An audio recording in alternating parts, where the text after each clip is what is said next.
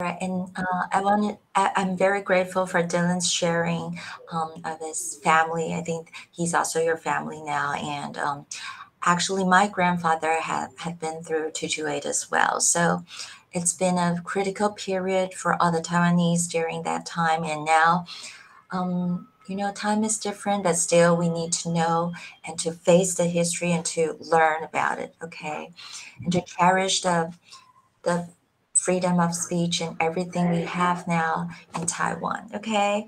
All right. Welcome back. I believe you had a great vacation. Now we'll continue on our, previous discussion on code switching. Remember? Okay. Now, let me know if you have any question or anything you want to share with us. Okay. Feel free to press the hand button and raise your hand and turn on your microphone and camera, okay? We will have a group photo today. Is that okay for everyone? Yeah? I think now it's only Dylan and I are turning on our camera. Am I right? Okay. Yeah, let us see your face if you want to, okay? All right, so stay with us, and it's good to stay focused while you're turning your camera on, but sometimes it's a little bit tiring or too stressful. You can turn it off for a while. But I hope at least at the beginning you can turn it on, right? 各位同学，刚开始上课，打开 I think turning on the camera is a sign of showing the respect and showing being friendly to your classmates and your teacher, your professors, right? Because we are turning our camera on, right? For the purpose of interaction. I think turning on the camera is also showing a sign of respect and friendliness, right? Dylan, don't you agree with me? I do agree. I think that sometimes there are reasons why you'd have the camera off, but I think that in university, as we all are, we should all have a good workspace to attend this class, someplace where we can have the comfort to turn our camera on. So if it's possible, I think it's good if everyone turns their camera on to show respect. Yeah, okay. So has anyone turned it on yet? No, not yet. Are you there? Are you muting me? Am I muting? Am I muted? Well, 好，我们现在要先来拍一张大合照. It's for it's for the group photo and also for the attendance of this course, okay? Ooh, All attendance, everyone. good. Yeah, attendance is important. I don't often call your names, but I think turning on your camera is a sign of showing me that you're alive and you're there, right? It's okay, you're having breakfast being home. That's fine. I love the background image of your dorm. Thank you for sharing that with me. And Bolong, Wani, Jalo, welcome in. Jalo, why do you need to wear your mask? Are you okay? Is everything okay? Hi, Leo, Jinting. Wow, I love the cafe behind you. Looks nice. All right, welcome in, everyone. So, is it possible that someone can take a photo for us? Any volunteer? Any volunteer? Chin Chin, welcome in. Shelly, hello. Okay, anyone? Okay, is it possible that Junting, can you take a photo for all of us?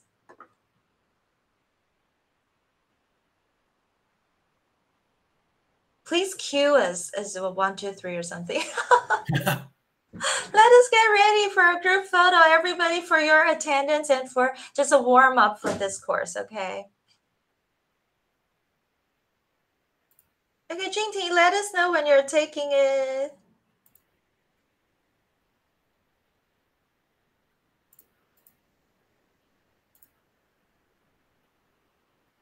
Are you taking it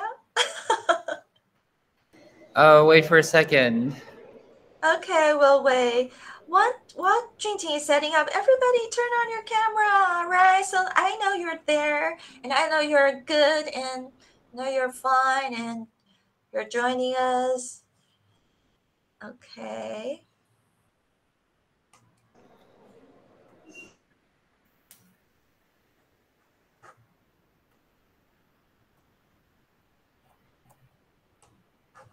Hi. Hi, everyone.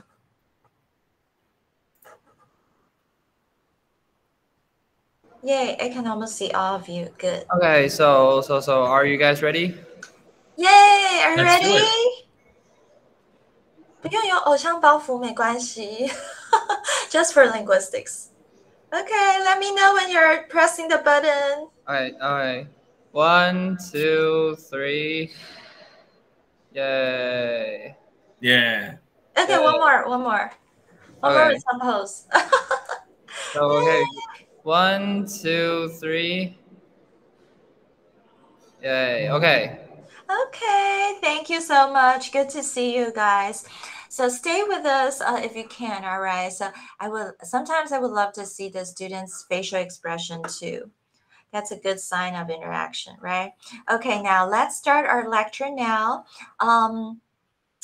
Thank you for smiling in front of the screen. So now we will talk about second language acquisition.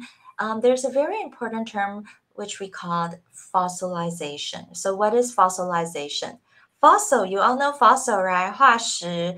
Fossil is it's like the moment that you it's like frozen and freeze fossilization. So what's the fossilization in language?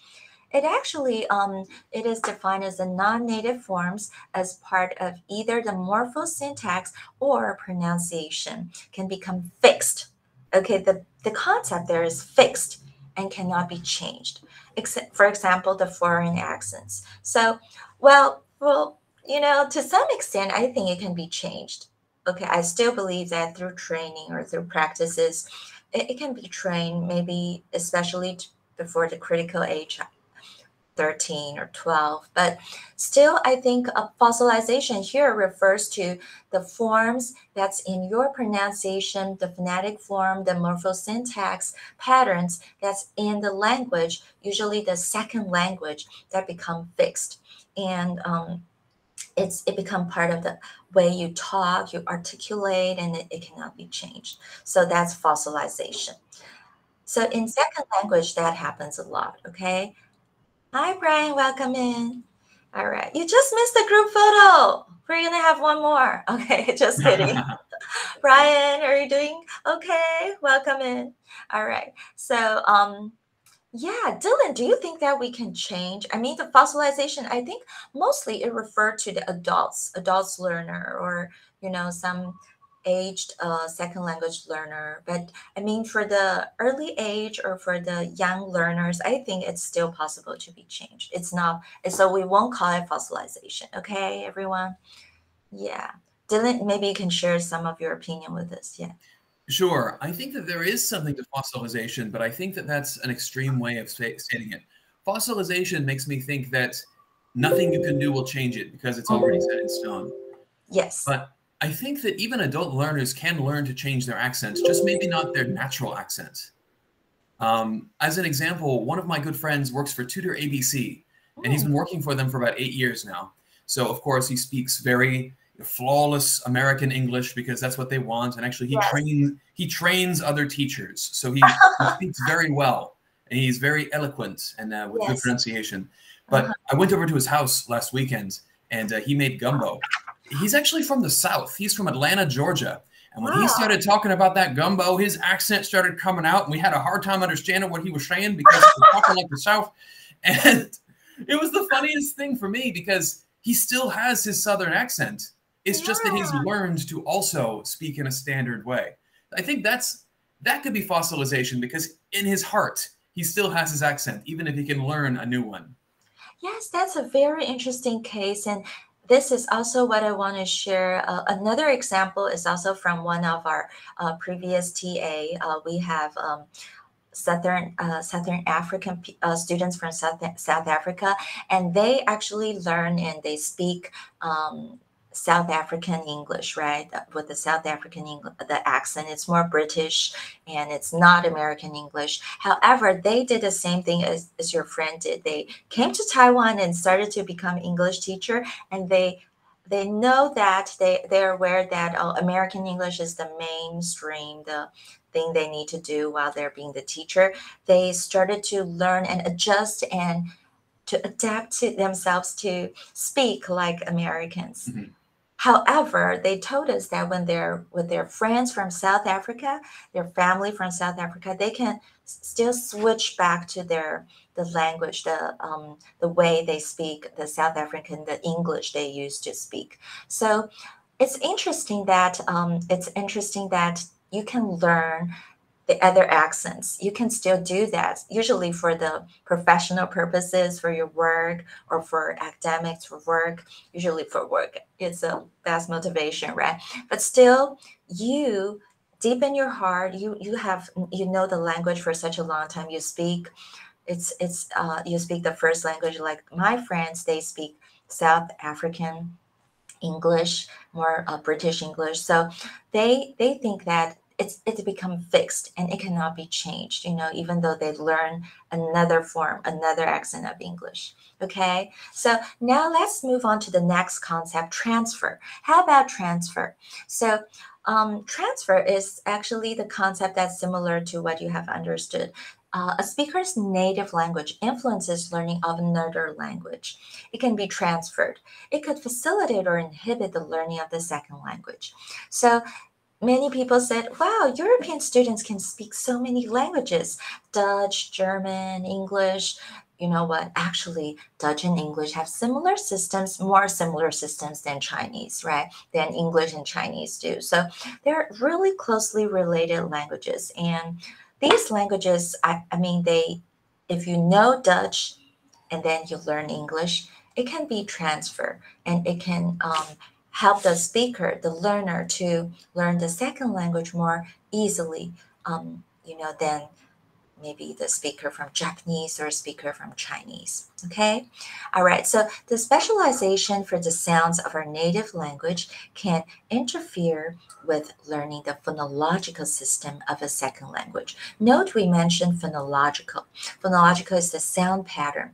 So the sound pattern is actually one of a very important, fundamental, how you articulate, how you pronounce those sounds.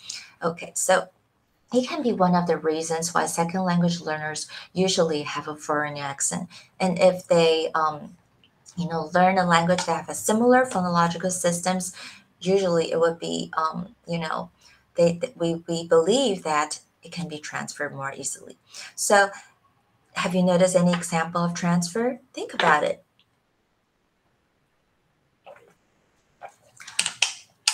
不过在 transfer 这个部分，老师要补充一下，就是说，过去很多研究呢 ，previous studies show that similar systems, similar phonological systems may,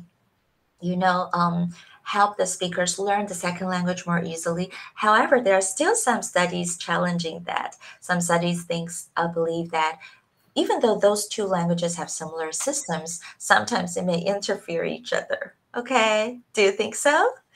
Do you have any opinions on that? Anything you want to share with me? Dylan, how do you think about this on the similar system, two languages?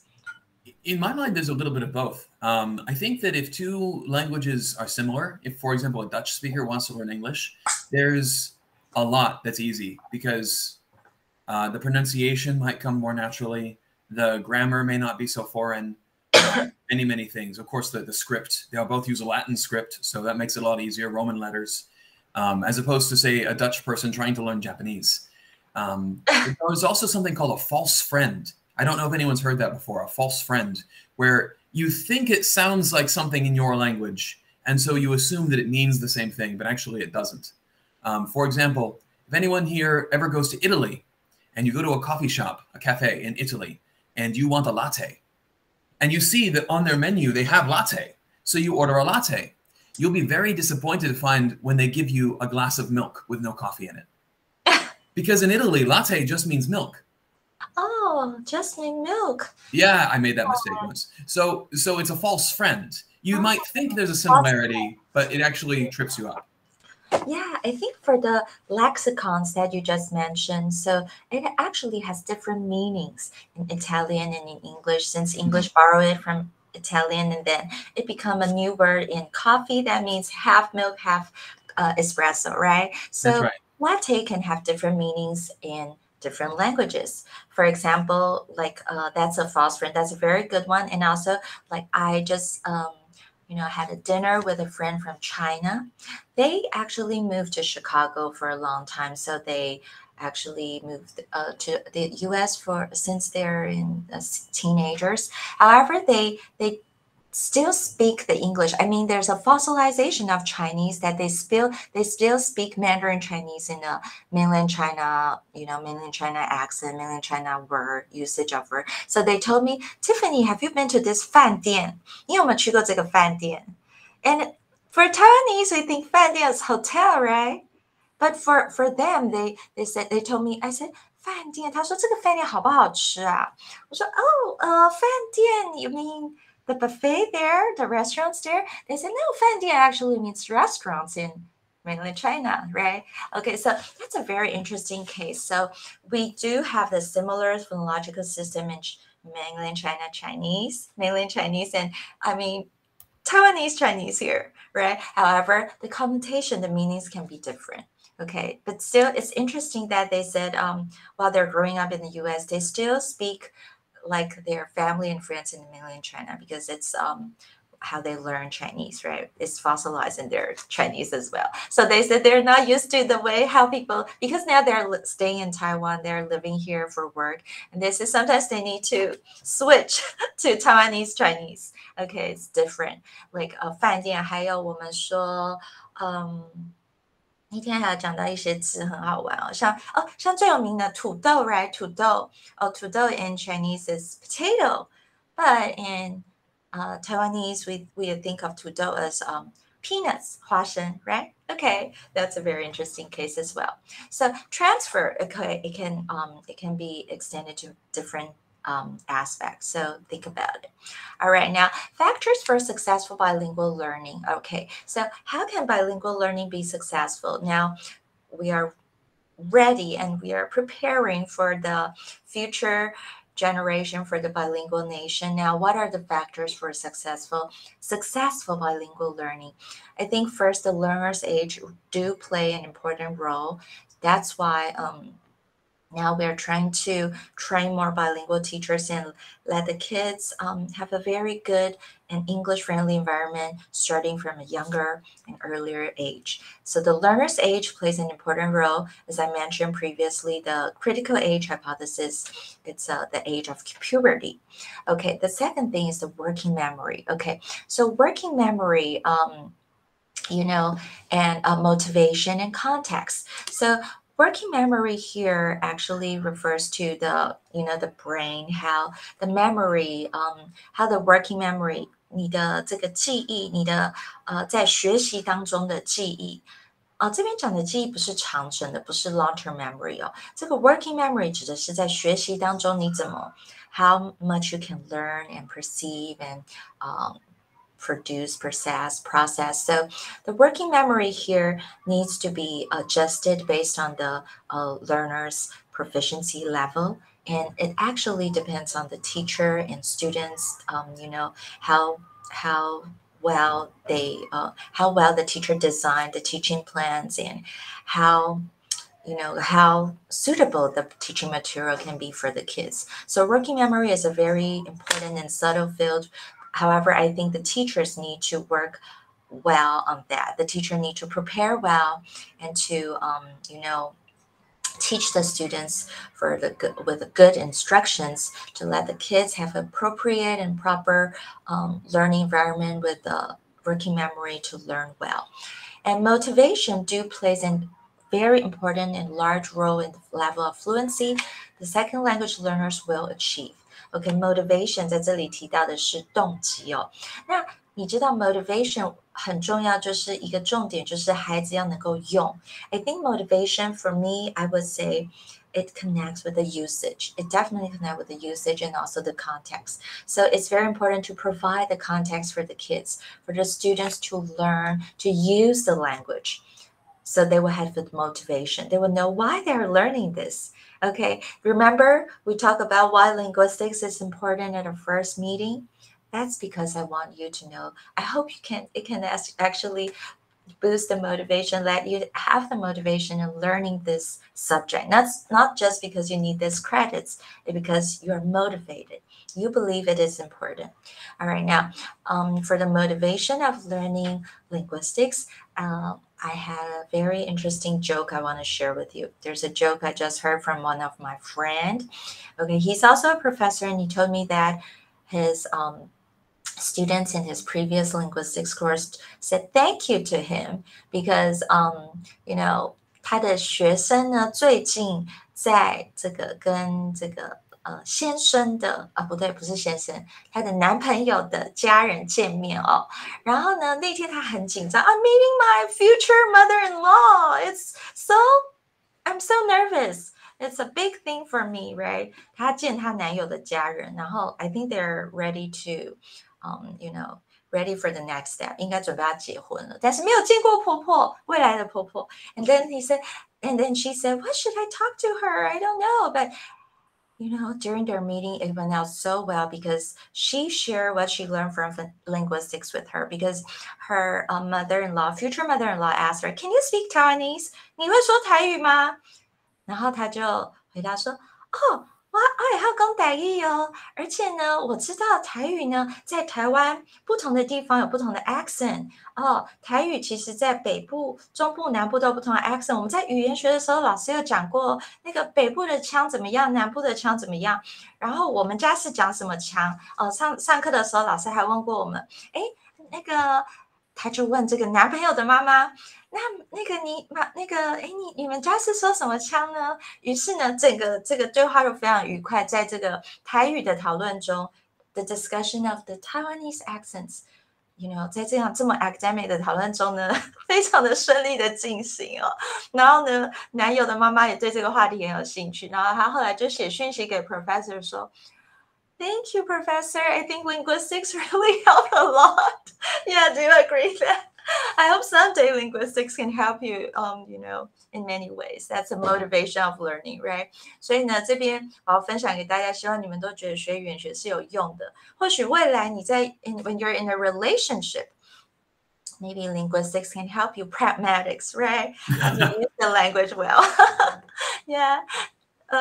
So.Anyone 有没有人觉得最近觉得学语言学有用的 ？OK， 随时跟我分享。OK，feel free to share with me. That would be the happiest moment for me. OK， all right. So let's check the studies here by Theo and colleagues in 1997. So there's a study showed that for Dutch second language learners of English, highly motivated learners not having a foreign accent is one of their learning goals.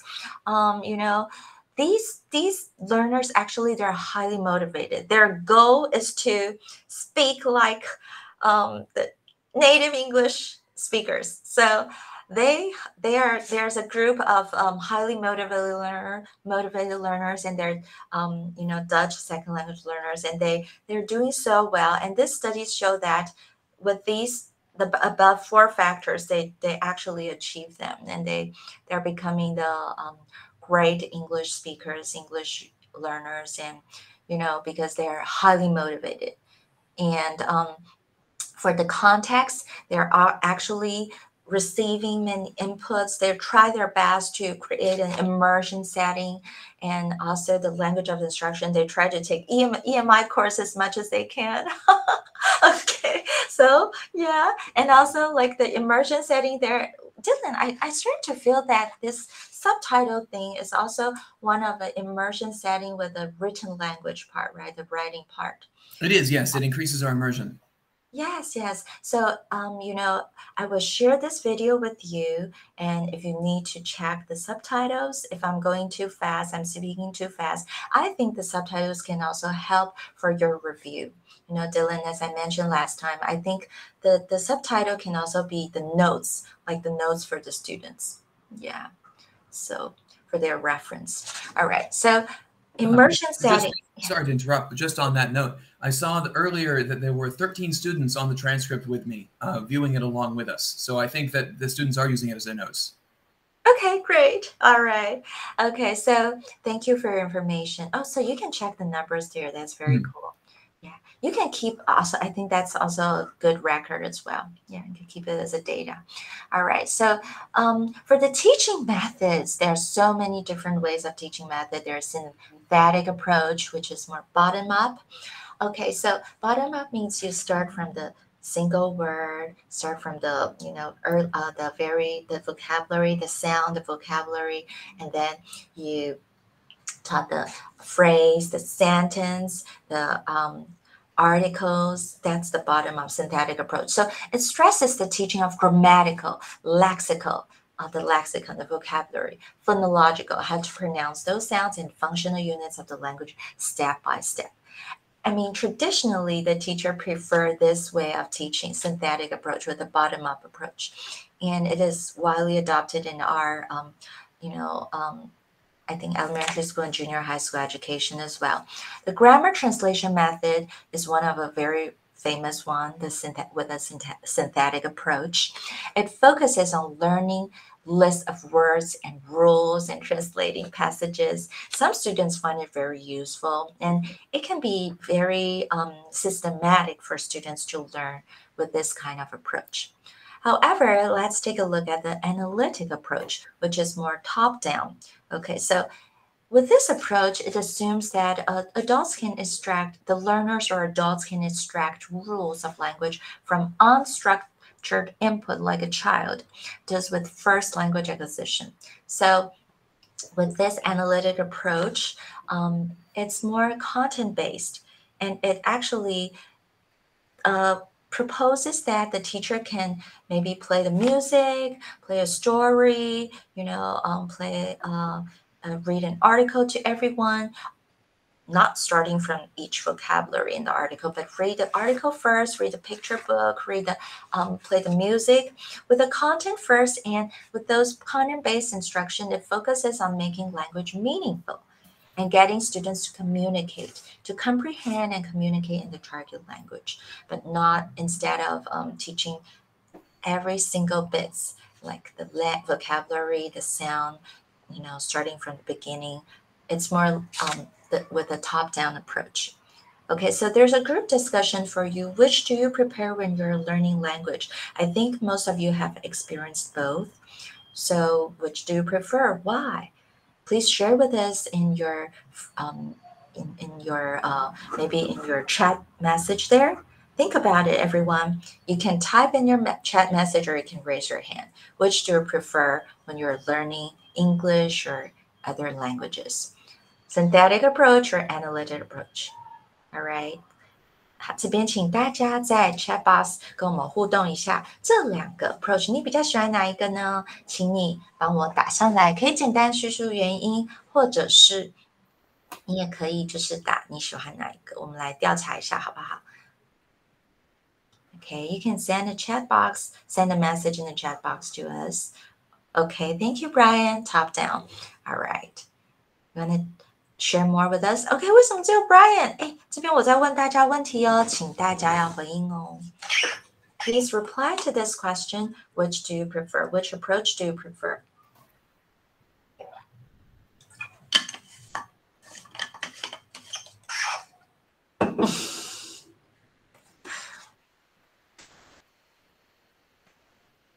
Okay, that's okay. I'll give you a couple of minutes. Maybe some people are still typing in. Thank you, Neil. Okay, top down, bottom up, top down.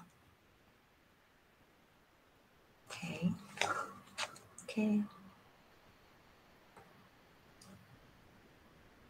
I appreciate we have a mix of answers here because it shows that neither one is correct, Yes, totally.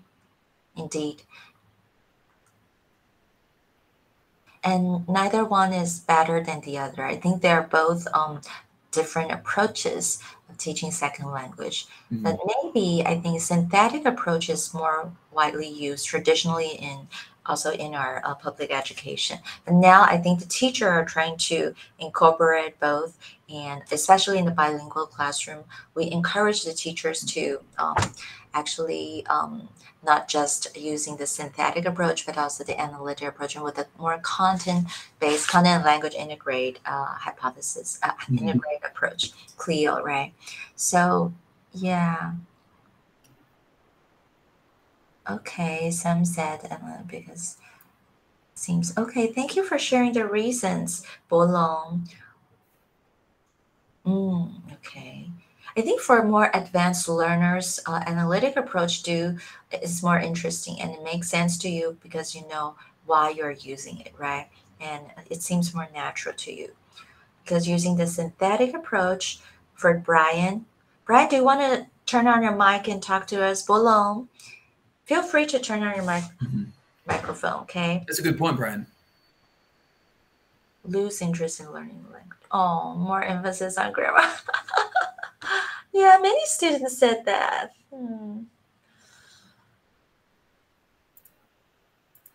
Many students do mention they don't enjoy while they're learning grammar and having lots of exams on it, right?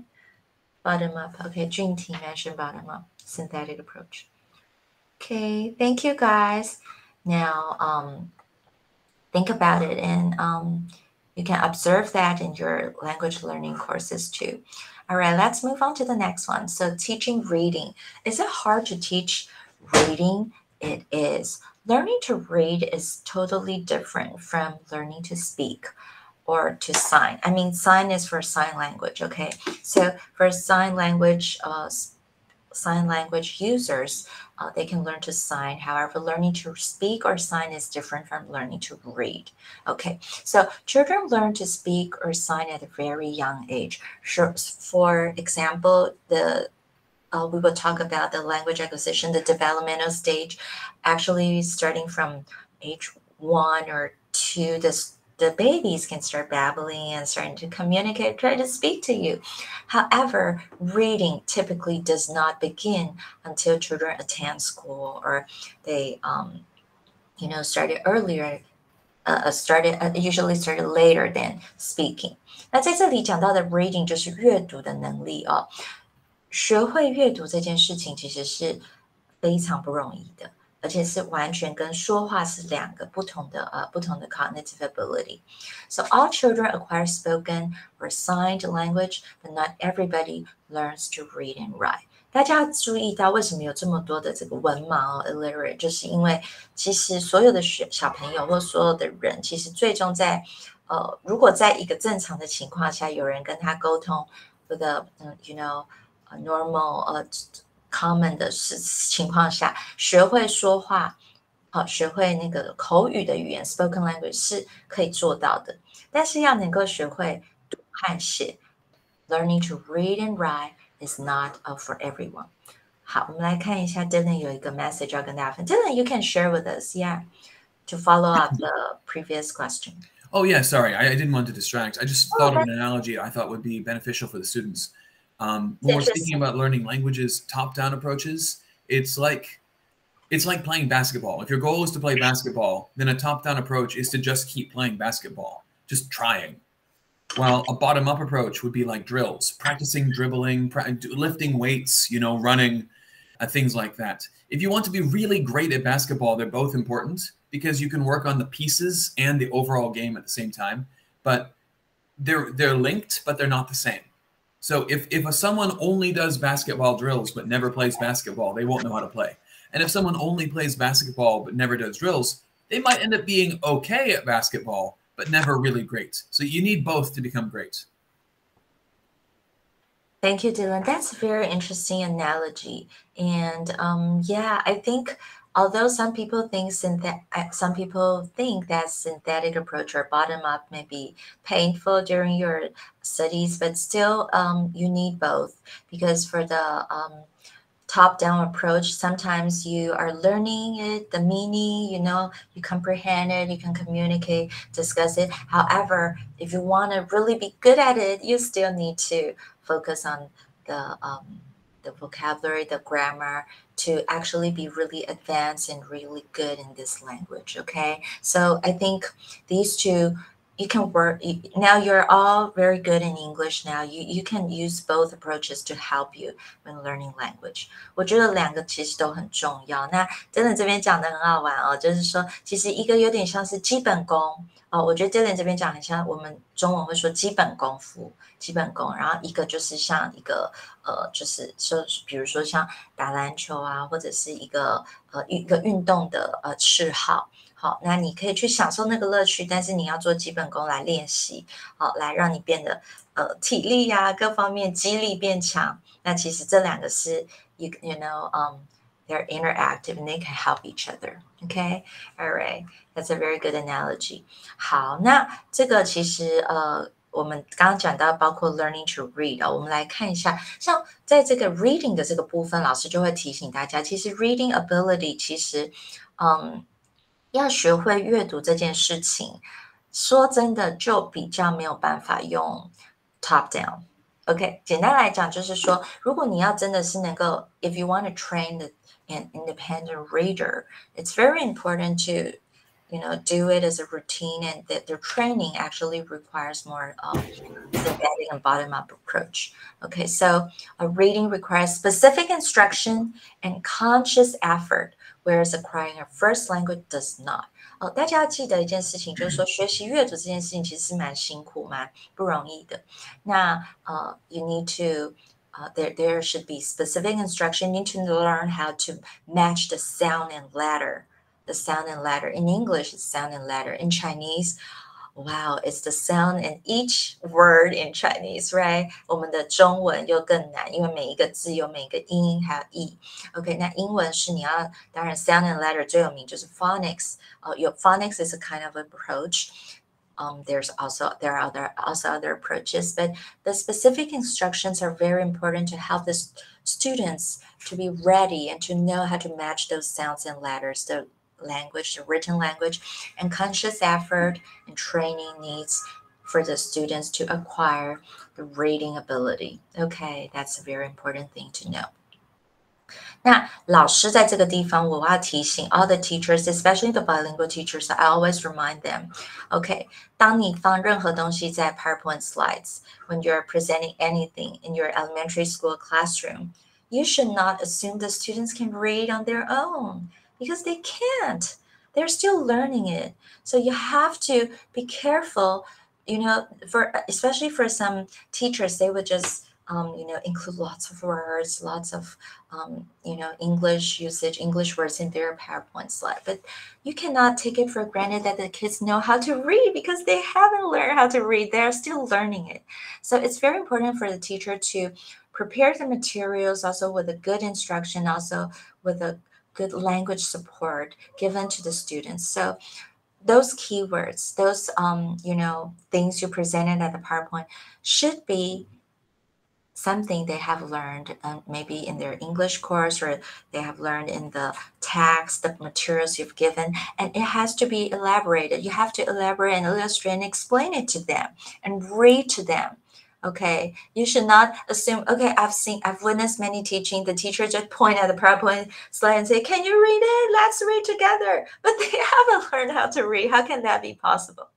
OK， 所以在台湾的这个双语教室里，其实我们常常提醒很多双语老师，还有外籍老师 ，foreign teacher 也是，你不能想象这些孩子都知道怎么念了。当你放那些英文字在 PowerPoint 上，请你好好的 guide them and read with them and tell them the meaning and show them how to pronounce the words, because they haven't learned it. Most of them haven't learned it. If they have, it's not from you, it's from the cram school, okay? 好，老师各位记得哦，你会觉得说可是我带他们念他们会啊，我们会跟各位老师说，那个是他在补习班或他小时候学过，或是他在家学过，不代表班上每个人都会。Okay, as a teacher, you have to keep in mind you're there for all the students, not just for, 一点点 a few students, or a very few students who can already read. You're not there for them, you're there for everyone, right? So learning to read is different and it's difficult. So you have to be there to guide them and teach them. And then they would learn how to read through your teaching.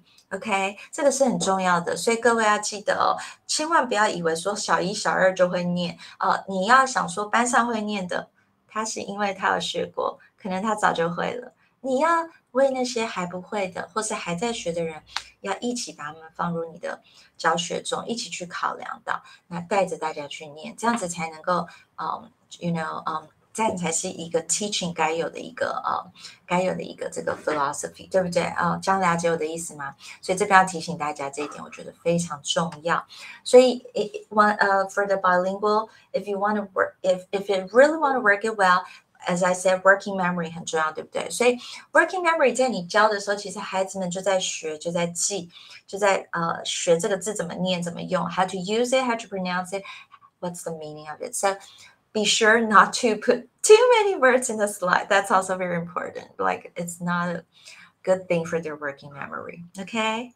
All right, 老师们要记得咯。好，那在这边我也鼓励大家，如果你在教未来 if you're teaching a bilingual subject, you have to know what is taught in their English subject.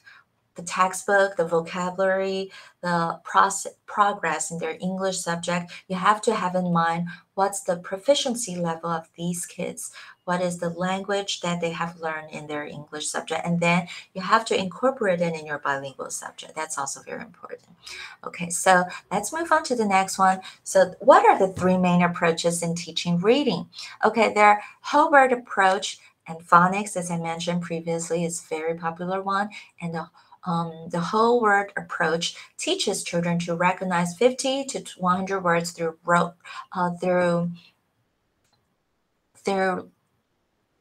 I think there are some typo there. I'm so sorry.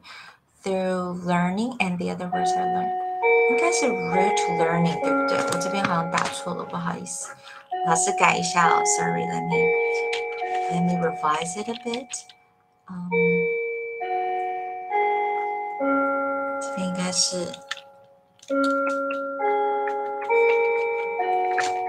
OK。好，这边我们要谈的是wait, let me come back.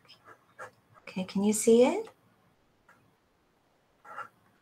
Okay, can you see it clearly? 有改了吗？ Okay, great. Thank you so much, Dylan. Okay, so check my. Okay, all right. So the root learning here means sometimes you teach the kids root words. So root learning and the other words are learned gradually. So the whole word approach, it actually focuses a lot on the morphology, the word, the root word, and the word, the composition of words. And actually the kids would learn like ed is added to the past tense, or the root word like some root word in English, and how to add a different word to compose into a new word. So that's the whole word approach. And usually we teach the kids to recognize the shorter, the simple words, and then you would extend it to the longer or more complicated words. All right, for the phonics, it emphasizes the correspondence between letters and sounds. So kids can sound out words. But there are many inconsistencies with English spelling, as we mentioned previously. So phonics, it works well with the more systematic ones. However, for the inconsistencies in English spelling, the teachers still need to tolerate some errors, some mistakes that the students will make during the period that they're learning phonics, and especially for the spelling, because they're learning to sound out. It happens a lot that the kids would write in their diary or their word book with a wrong spelling word. However, it sounds like the word. Okay, so that happens. So what would the teachers do? Anyone? How would you react if the students are sounding out the words based on the phonics you taught them? However, it's the wrong spelling. What would you do? What should the teacher do? How would you react to it? Anyone?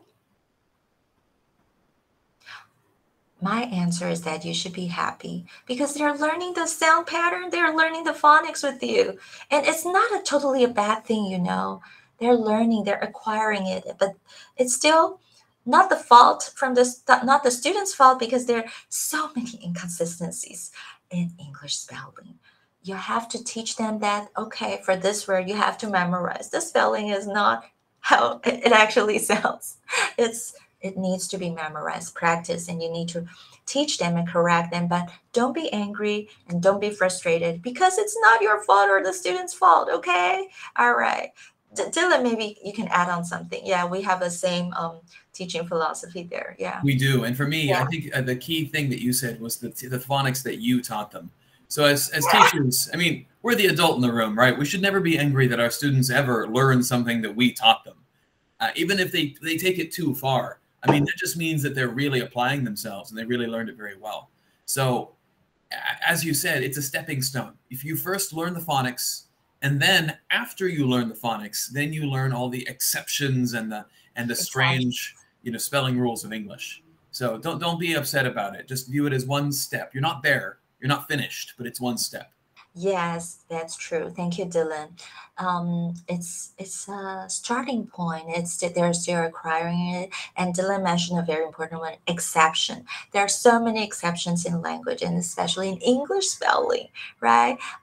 Sometimes there's no rule to describe it, or it's not just fitting the rule so well. So you have to teach them separately.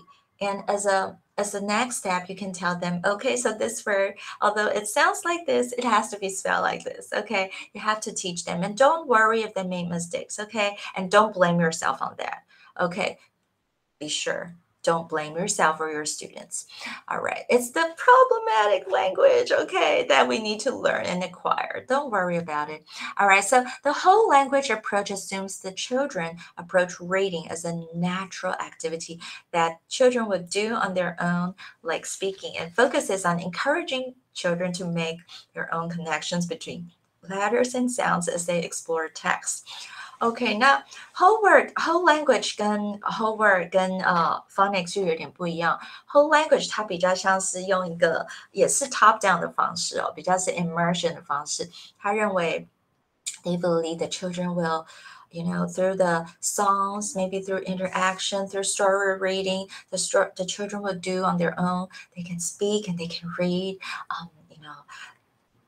naturally and make their own connection between letter and sounds. But I do think for the whole language approach, it actually it can work well, but it takes a long time, and there may be individual differences. There may be a variety of different progress in your classroom while you're using a whole language approach.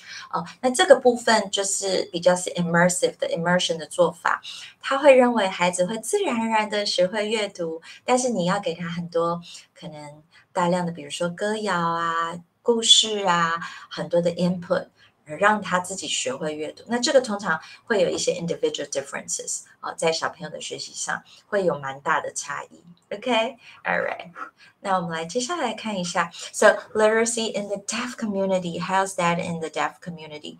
So hearing children can rely on their phonological knowledge to learn to read, however, deaf children cannot, right? So actually, how they can learn to read is that they can learn manually coded English, and it can help them learn how to read. So actually, for the deaf children, they can also learn how to read, and there are studies showing that while they're exposed to ASL, American Sign Language, earlier tend to become better readers. Okay, so that studies also show that and propose that deep knowledge of one language may help in learning other languages. Okay, that also applies to the deaf children and not just for the hearing children. Okay, 那这里说的 ASL 这个 American Sign Language 就是说，如果今天有听不到的小朋友，他很早家人或者是学校有在教，或者他很早就接触到 ASL， 其实他也很快就可以更容易把这样子的一个 knowledge 这个对这个语言的认识来用到他怎么学会去阅读这件事情这个是可以互相影响的。Okay, all right. For the bilingual education, there are still several programs now in American. Now we're preparing for that. And now there are several bilingual education programs in American schools for immigrant children. Those are the examples from our textbook language files. There are transitional bilingual education, TBE. There are bilingual maintenance, BM, and dual language immersion. So for TBE, students receive instruction in both their native language and English, with the native language support being phased out over the years. 好，这边讲的就是说，它一开始就是有2个语言 ，native language and English。OK， 那但是呢，as the students become more become better in English, the native language support will being phased out over the years 就会越来越少，也就是说它会越来越多的英文哦，这是一个 transitional bilingual education。好，那再来就是 bilingual maintenance， 这个是所有的 for their entire education, students remain in bilingual classes， 所以所有的课程在这样的学校里 in this program 全部就是都是 bilingual。Okay, all right. And for the dual language immersion, native and non-native speakers are enrolled in bilingual education. To mix them together, mix the native and non-native speakers, the goal being to have all students become bilingual. 那这种就是希望是双向的 dual language immersion， 把母语人士跟非母语人士的小孩子这些 speaker 都放在一起，然后让他们达到 bilingual。但这当中其实有时候 it actually depends on the the language status and how powerful the language is. Usually if there's English speaker in this community or in this program, I think English still be dominated. I mean, in America, that's the case, right? Maybe Dylan can share more with us since this is the cases from American schools for immigrant children, especially. Yeah. Sure. Yeah. As you say, dual language immersion, it's not so simple because, of course, one person can only be speaking one language at one time, even if they switch back and forth. 就是因为你只有一个嘴巴，所以你没有办法就是同时讲2个语言。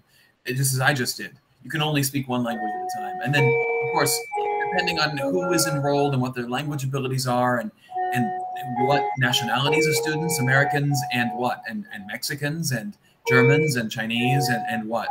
So there's dual language immersion schools. There's a whole spectrum of how they do things. And it really depends on each individual school. Thank you, Dylan. Yes, so actually, it depends. And remember that previously we have, you have a classmate called Emmy. She's also in your program. Yeah. And Emmy told me that she has studied in a French and English bilingual school starting from a very early age. So yeah, that's also, I think it's more like a bilingual maintenance, BM.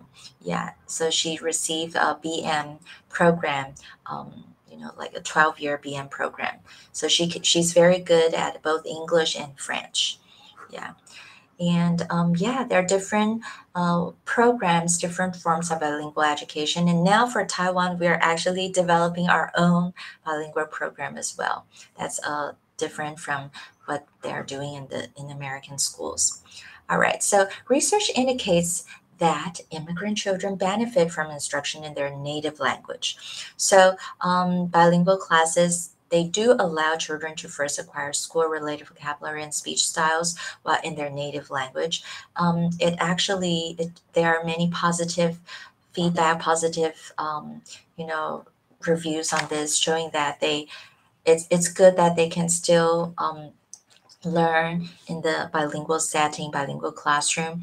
And these classes also allow them to learn content and to keep up with English-speaking children while they master English. That's the positive things about it. And these students in bilingual programs, they outperform students in English-only programs. Studies show that, okay? They outperform these students in English-only programs, and students in BM programs outperform students in TBE programs. So the BM programs actually maintain to maintain both languages, try to keep those two languages in the programs for the entire learning. However, the TBE, it switched to English for the long term. It's still in English. So There are studies showing that BM outperform TBE and bilingual outperform English only. And these are some positive, findings showing that the bilingual education can be beneficial for the immigrant children in this setting.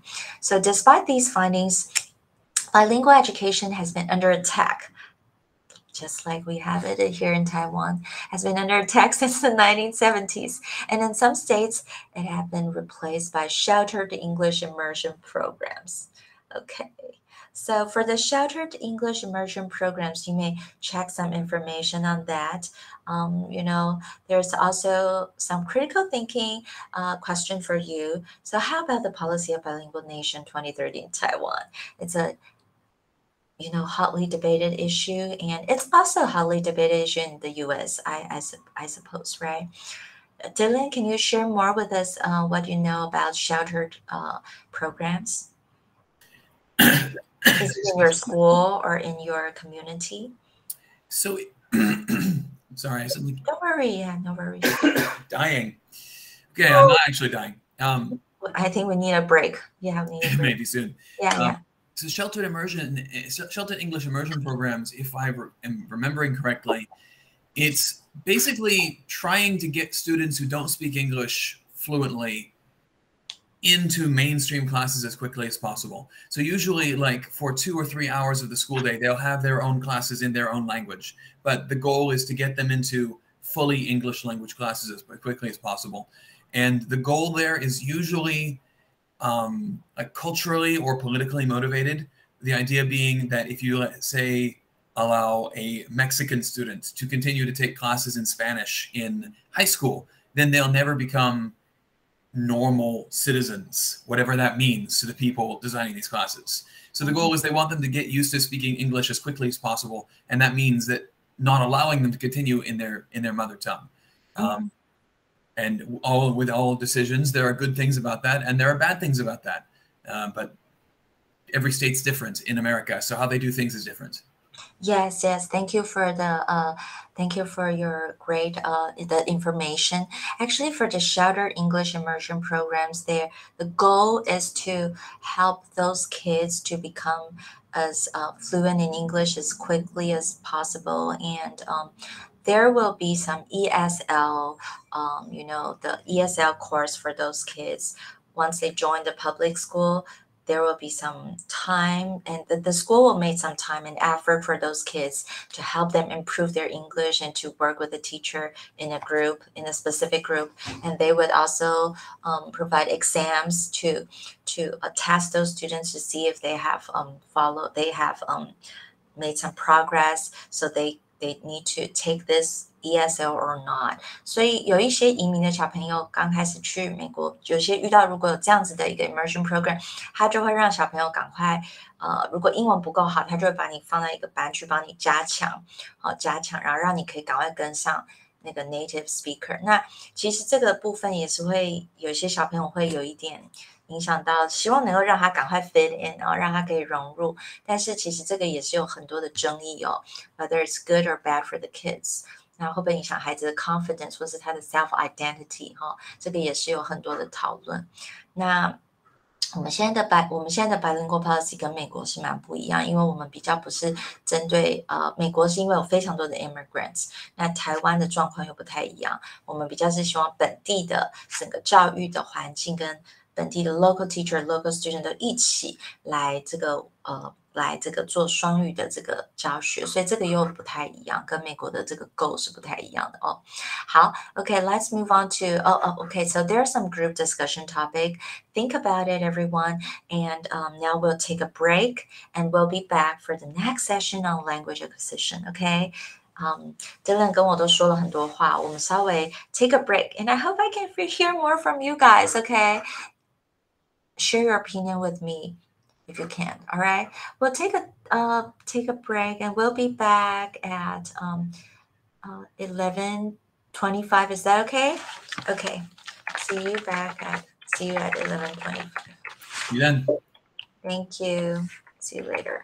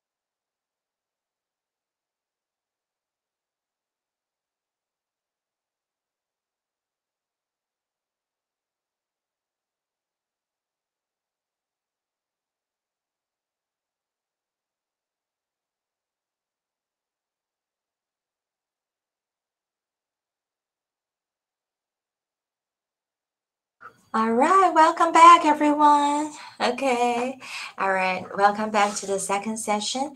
Now we're ready for the language. Are you ready for the language acquisition? I think so. Hopefully everyone's here. Okay, all right, welcome back, everyone. So, for the second part, actually, I will go through it quickly because nowadays, how many of you have used ChatGPT? It become a very popular and you know very helpful and useful device that the AI that's actually challenges all of us, right? 那这边我要讲的是说，大家有用过 ChatGPT 吗？用过举手。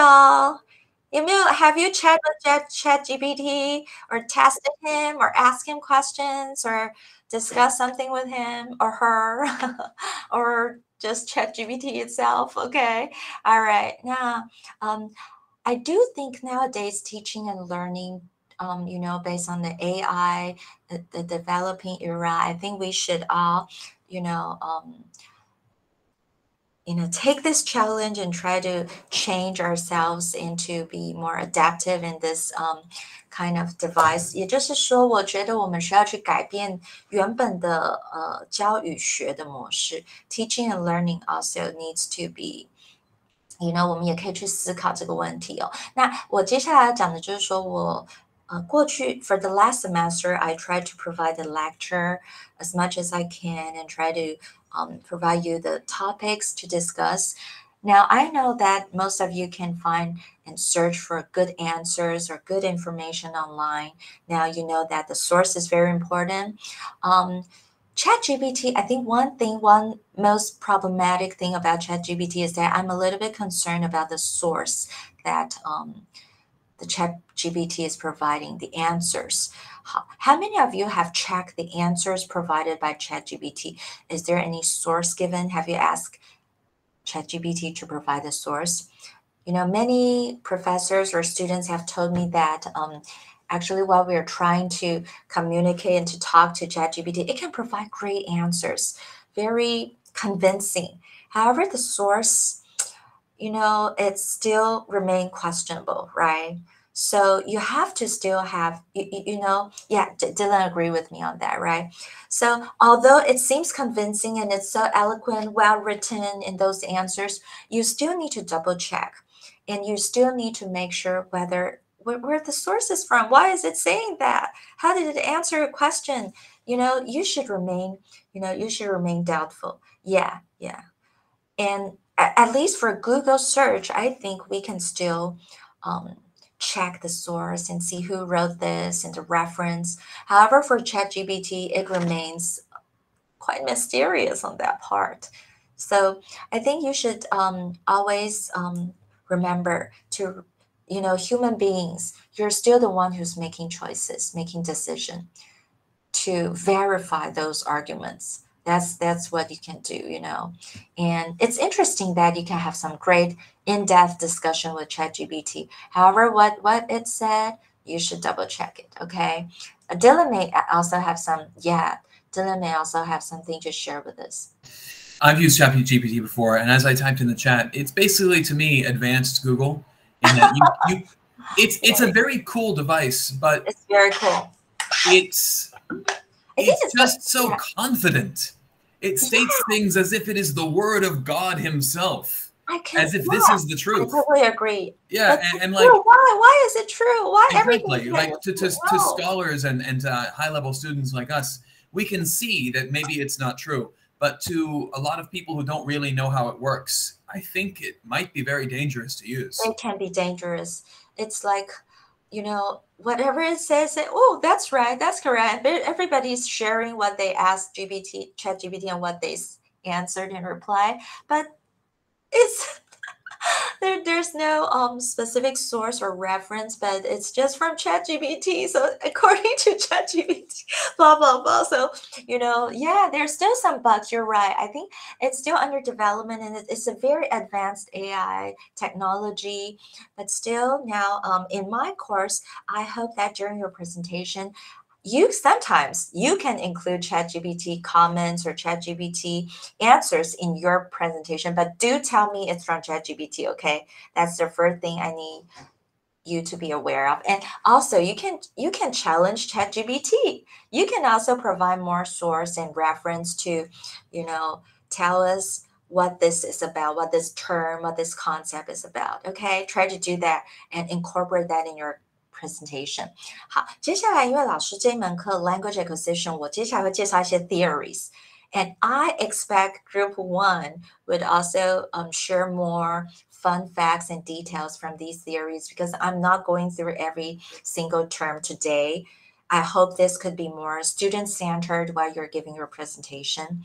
So as long as it's a student-centered, well-organized presentation, I do encourage you can check with ChatGPT. If you don't know where to start at the first, I think it's a good starting point for you to explore something as a, if you don't know where to look at or what direction you may want to answer or reply. But still, I hope you can think about those questions from your, 先问问你自己, ask yourself first, and then you can give it a try with ChatGPT if you're giving a presentation. 我觉得现在的时代，你可以去尝试用，然后去看看他怎么说，听听看他怎么说，用在你的这个报告里头，你可以告诉大家，哎。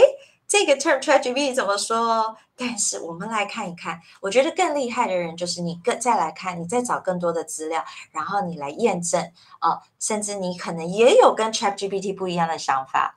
它的 answer 其实有时候 not everything. It's just part of the, like the ice tip of a iceberg, the tip of an iceberg. 有时候一个问题 like an iceberg 就是一个冰山的一角。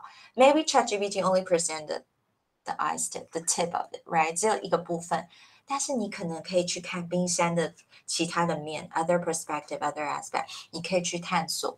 That's the interesting thing about knowledge, right? That's the, as an advanced learner now, advanced undergrad students, OK, 你们都是大学生了，我觉得要更 critical thinking。那这些 AI 绝对是很有趣，也能帮助人类在，我觉得是做更深层的思考。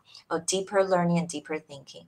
It can be helpful, but as Dylan said, it can be dangerous and sometimes it's too intuitive. Why? Why did he say that? And 为什么you shouldn't take it for granted, everyone, okay? 所以待会儿呢，我介绍的这些 language acquisition theories, 我会希望 I hope Group 1 will try their best to add more details, add more facts to help presenting in I think it's next week, right? Okay, and Dylan and I will be there and to discuss with you and to challenge you, but don't worry.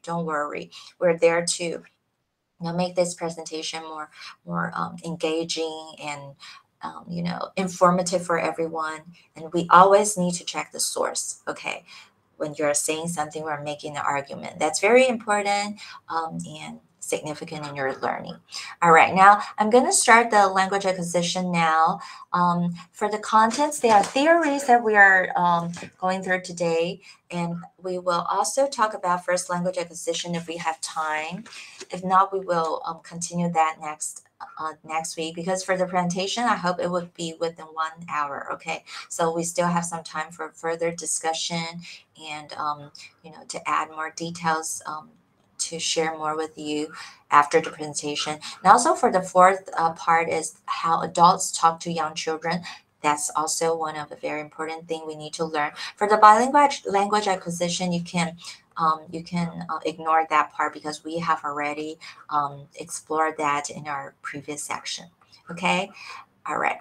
Now let's start from the beginning of the theories. So there are some theories I will guide you through some keywords there, and I will share some main concept with you on these theories. But I'm not sharing with you all the details. Now, that's not what the teachers are doing now, because the AI, the Google, the database can also share lots of information with you. However, I hope I can be there to guide you and also share some important key concept with you and to provoke your thinking, to initiate those thinking, those learning process of this journey with you. Okay? All right. 我希望现在在这个阶段，我们不再是把Oh, thank you, Dylan. Thanks for sharing. So as a teacher, it's not that I repeat or share all the information, the detailed information, and I say, okay, that's all you need to learn. No, that's not how we're teaching now. I mean, as a professor, I hope I can guide you through this and I can share with you some important concept in this field, but that's not all. That's not all. Okay. You still need to take this step and then explore and examine and to learn, to collect those data and to navigate on your own. Okay. All right. So first, an innate hypothesis, and then imitation theory, active construction of grammar theory, and connectionist theory, and social interaction theory. All right. So first, let's move on to the innateness hypothesis. This is one of the most famous one. And can you all see the screen clearly? Okay, good. All right. This is actually designed by one of my grad students, so it's very lovely. The design is lovely, but she designed it into a PDF file form. So I will share this with you after the class, okay? Don't worry.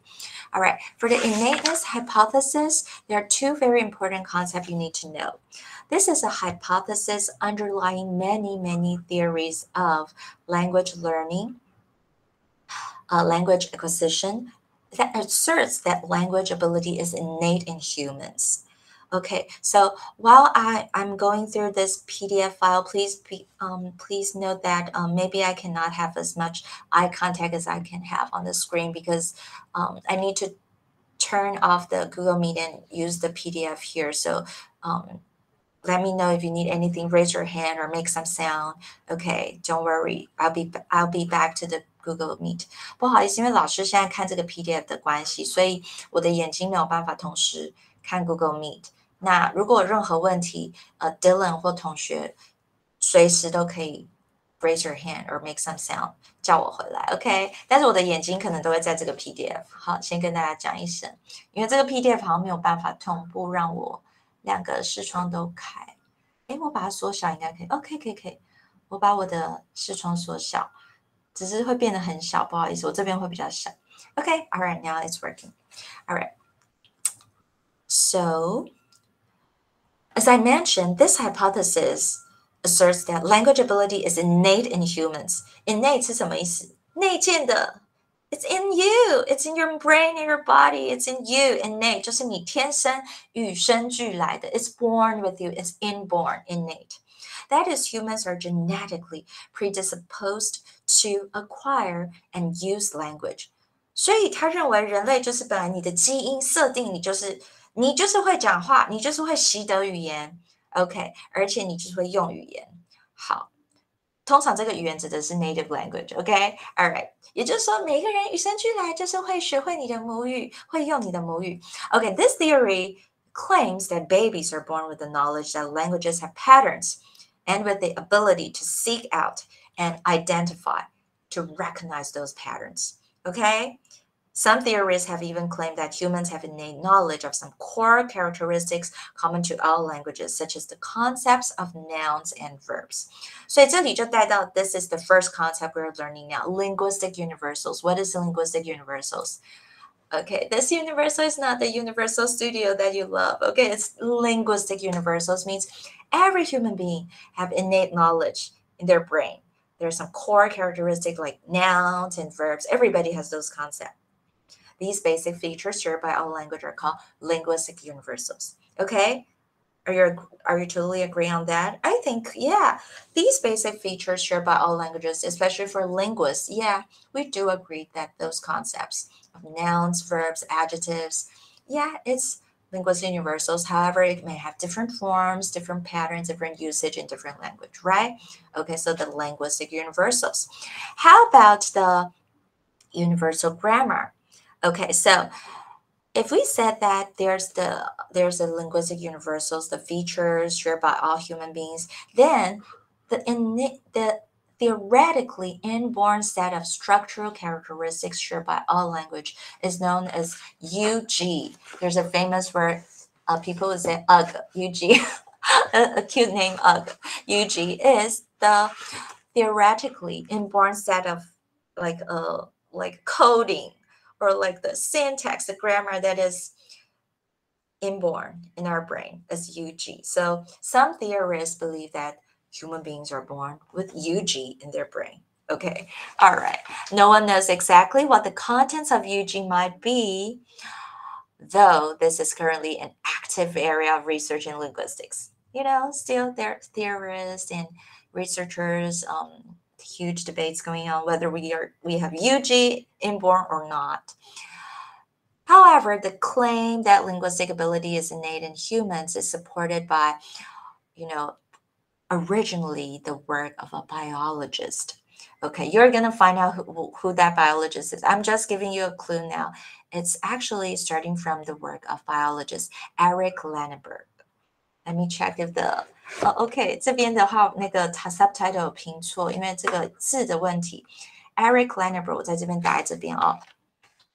第一组的同学，到时候你们会有机会谈到这个 Lanenberg， 我把它排拼给你们。边打字啊、哦，好，在这边 Eric Lanenberg 再试一次。Okay, this guy, the biologist, is actually the one who started,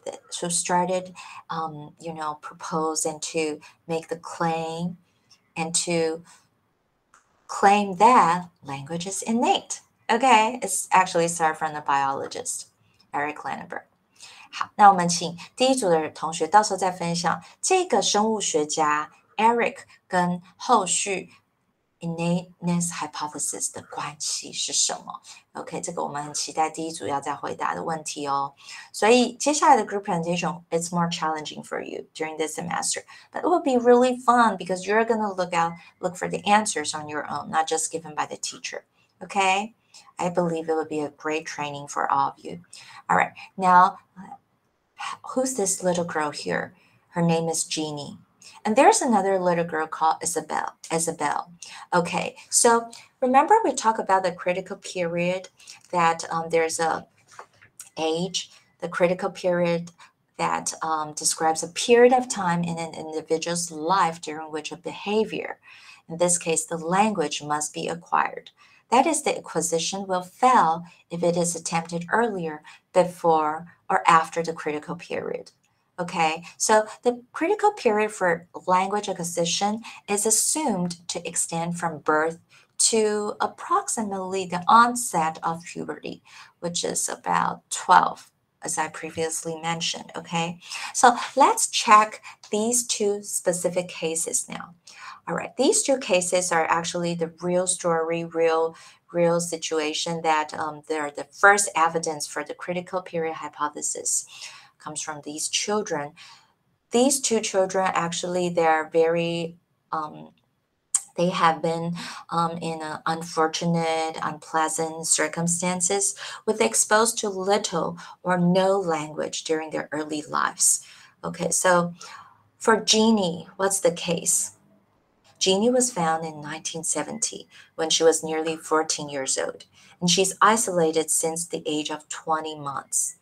Okay, however, for Isabel, she was discovered in 1937 at the age of 6.5. Her mother was deaf and could not speak. And, actually these two girls, after they were found, Jeannie's language acquisition was completely slow, very, very slow. And although she did learn to speak, she used a very abnormal speech. Her speech was abnormal, not like normal people. She was able to memorize many vocabulary, but her expressions were formulaic. Is it only like what is X or give me X? So the grammar, she never learned grammar, but she knows vocabulary. She knows some vocabulary. So that's the results. The Jeannie's the results in the progress in Jeannie's learning is that she can pick up some vocabulary, but she never learned grammar. However, for Isabel, she began the lessons at the Ohio State University after she was found. And actually, her mother was deaf too, and her mother could not speak. And it's unfortunate that Isabel's grandpa kept Isabel and her mother isolated in the same room for many years, but he has not mistreated them. he just kept them there in the same room and isolated from the other people. However, Isabel began lessons at the Ohio State University after she was found. Although her progress was first at low, 2 years later, it soon accelerated. It soon accelerated. And in 2 years, her intelligence, her language were completely normal for a child at her age. So she picked up the language in every aspect, and she learned the language. She acquired the language well. And there's a huge difference between Jeannie and Isabel is that Jeannie had been, it's a very sad story. Jeannie, what happened to Jeannie? She had been mistreated by her father. And when she was little, her father would beat her when she made noise. So her difficulty with language can be attributed to multiple factors, multiple causes.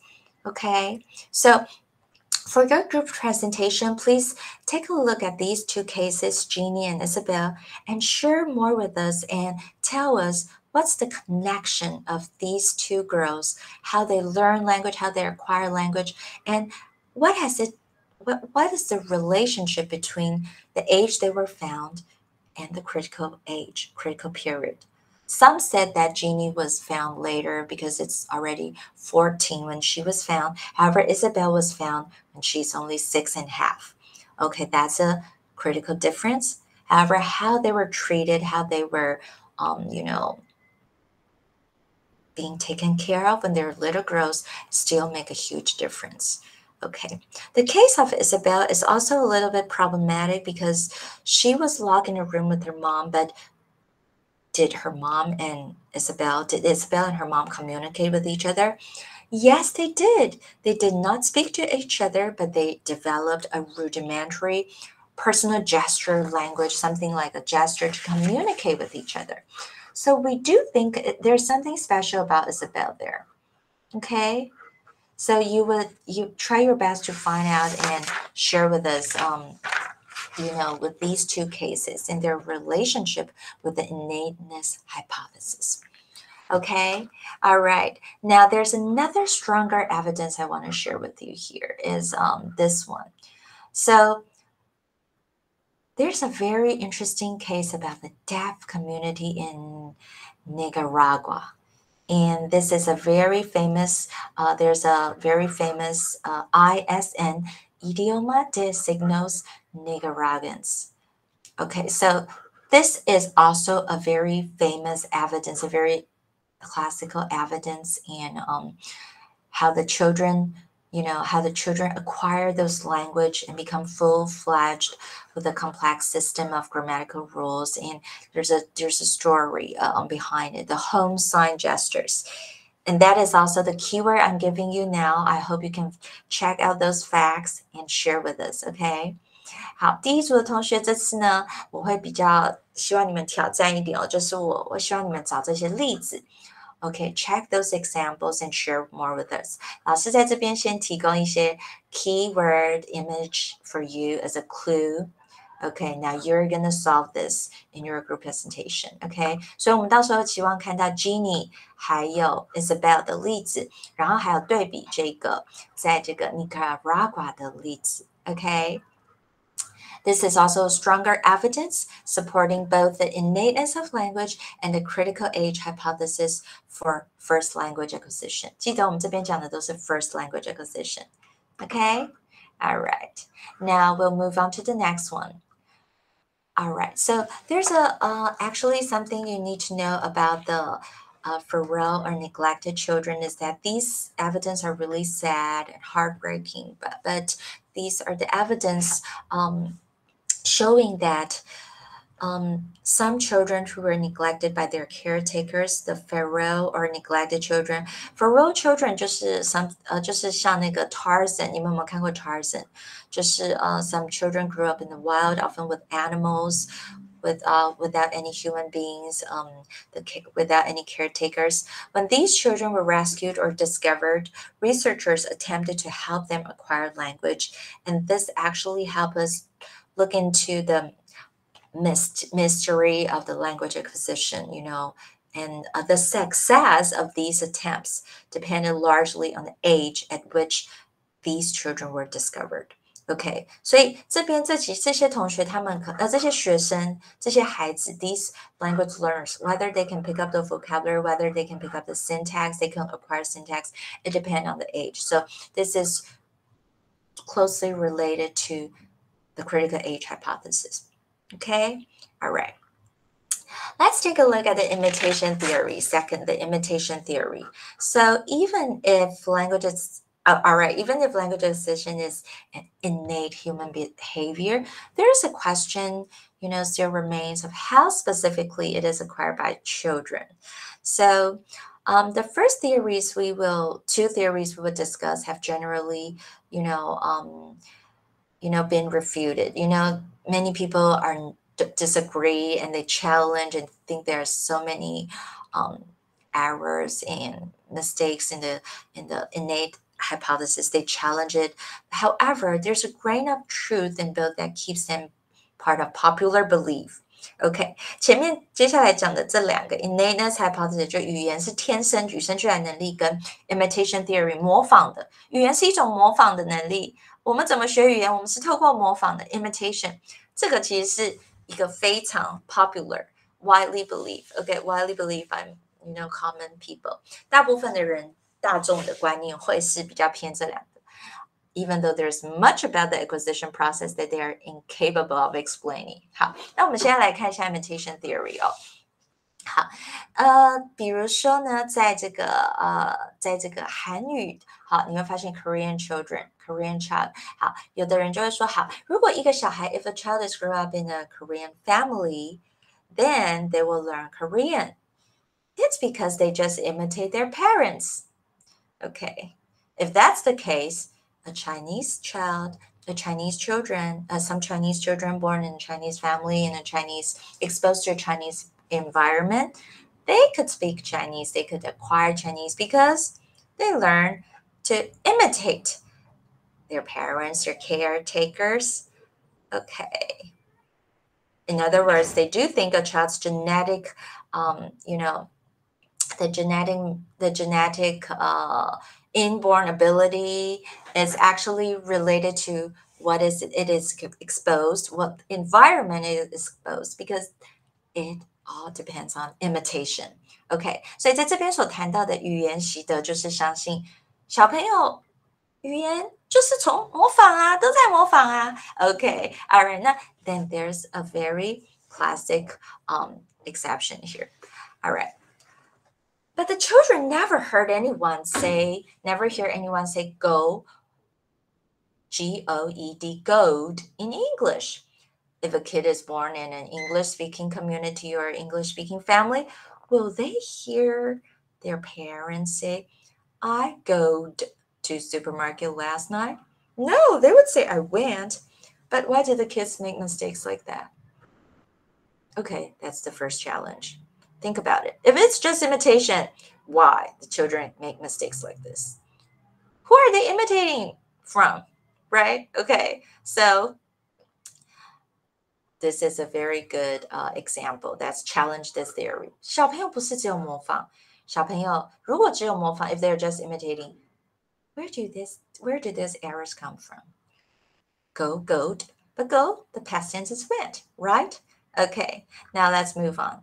So that's the challenge for imitation theory. What are the other challenges to imitation theory? How? There are many other challenges and, to that. So group one, think about it. And everyone, please think about it. 如果我们假设小朋友都只是模仿 imitate, 有很多事情没有办法解释哦。哪些事情没有办法解释？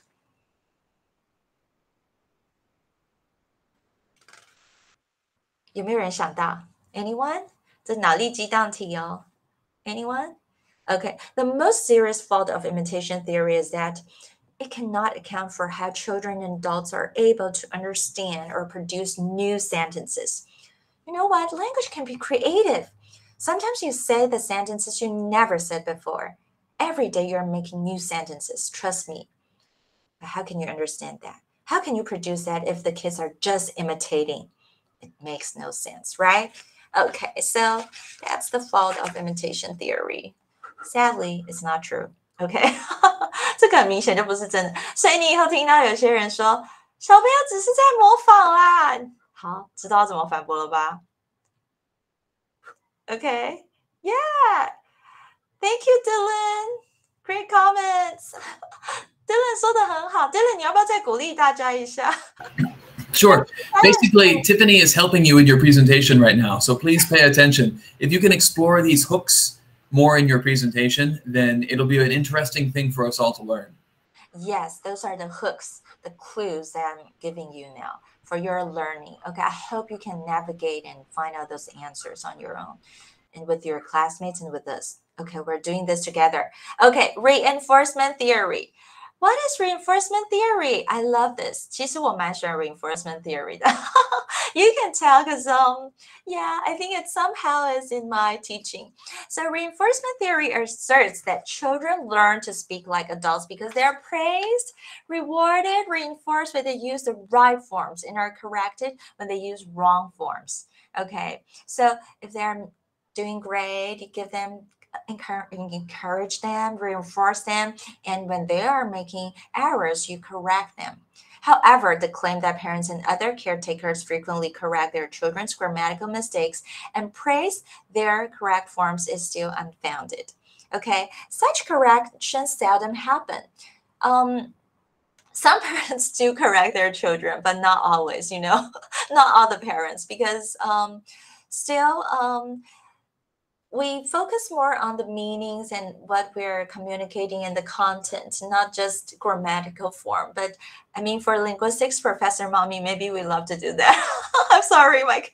我有时候会想要纠正我小孩语法的问题，但是不是所有的爸妈都会做这种事情。OK， 所以这个 reinforcement theory 其实有一个很有名的例子，我们来看一下下面。Where the rule come from? Where does the rule really come from? Not all the parents like to explain grammar to their kids, right? So there's a famous example like this. 好，那我要跟那个 Dylan 演一下，好不好？还是谁？好，我请一个同学。Any volunteers want to play the kids? Play the role of the kids? Okay, Brian 好了，还是谁？哎，那个刚刚有在吃早餐的炳宏，好了，炳宏。炳宏应该吃饱了，有力气演一下，陪老师演一下。炳宏 ，Can you be the little kid, the boy over there? 是右边的那个吗？ Yeah, yeah， 右边的 bubble。好，炳宏来哦 ，Come on， 炳宏。好，是我先吗？你先从右上的 ，from the top right, top right. Nobody don't like me. No, sweetheart, say nobody likes me. Nobody don't like me. Now listen carefully. Say it's like this. Say nobody likes me. Oh, nobody don't likes me. Good job. Thank you. So actually, is reinforcement working there? No. Note that although this kid, 炳宏弟弟呢, he does not form negative sentences in the same way the adult does. 所以第一个他不 imitate. Not reinforce 也没有用，我纠正他还没有用。Correction is not working. Actually, imitation 完全没有用，对不对？因为这个句子大人不会讲，所以 imitation 已经破功了。好，我们再来看 reinforcement， 他有不完全听你的啊，为什么？Actually, the child's utterances, they're acquiring it, that they're developing their own grammar. That brings us to the next theory. 所以这边你说所谓的 reinforcement 到底要不要去纠正 ？Correction 有没有用？Research shows that very limited. OK， 不一定有用。All right， 小朋友其实他不会完全重复 ，not just repeating, because he's still acquiring the grammar, still developing the structure and the how you should where you should add as. And actually the nobody don't likes me, it's the way the children think they should express negative sense. So he wouldn't want to just correct and follow your pattern because he didn't get it, right? So reinforcement theory can still challenge it. How about the active construction of a grammar theory? All right, that is also a very influential theory of language acquisition. It holds that, Okay, this is also one of my favorite one, that children actually invent the rules of grammar themselves. Can you believe that? Okay, so the ability to develop those rules is innate, but the actual rules are based on the speech children hear around them. That is their input or data for analysis. 所以刚刚炳宏跟我的对话，我给他这些 input 其实还是有用的哦。你看他到第三个句子，他开始加 s， 对不对？因为他在发展他的 grammar。炳宏刚到第三个句子 ，Nobody don't likes me because he is actually inventing the rules, developing the rules of grammar themselves, and that kind of ability to develop rules, they try to receive those inputs and to develop. Okay, so for the ed, also how to pronounce ed. Think about it, how you learn how to pronounce ed, like needed, hold it, okay, and walked, and eat into ate, right? Okay, these rules actually you receive many inputs while you're learning English, and you try to figure out and to learn those rules, to acquire the rules, right? Okay, now how about the next one? How about whenever there are mistakes, what should we do? Okay, now it's almost 12, so I'm gonna stop here before you're getting too tired or too hungry. Think about the active construction of a grammar theory. I'll share the PowerPoint slides with you for this week. And group 1, please be prepared because you're going to present next week, right? Is it too fast? 对第一组的人来说，你们会不会需要再演一周315？会需要吗？还是你们要我们因为我们这边还有一些要讲的哈，那这样子好了，我们本来 March 15， 老师这边要宣布一下，本来 March 15我们要做的是 online submission for reading test。那原则上我这个部分的活动我会March 15这一天呢，我可能会调整一下，我们会把 reading test 稍微移到后面，然后我们 group 1 presentation 可能移到315比较好，大家这样可以吗？ March 15。But I have to have the meeting online on March 15. Is that okay for you too? March 15 online? 还是大家可以吗？还是要315可以吗？还是要3月8号？第一组的同学可不可以发言一下？ I need to check with you guys. 可以吗？ March 15.